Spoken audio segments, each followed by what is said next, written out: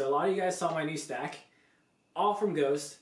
I was gonna save that for my spring shredding, but I've been getting a lot of questions on what the blueberry toaster pastry flavor tasted like, and I'll be honest with you guys, I haven't had it yet because the only flavor I had from Ghost is the cereal milk, and I just loved it so much.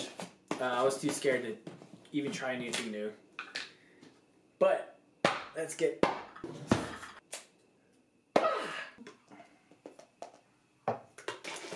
I don't need no shaker ball. It's bomb. It's way different from cereal milk, but there are bits of toaster pastries in here. It has a tangy flavor to it, but it is blueberry, so it is expected. But yeah, definitely get it. If you're thinking about getting Ghost, they have awesome flavors, great company, great people, great team. I talked to a lot of their team members. EJ, Halen, awesome dudes.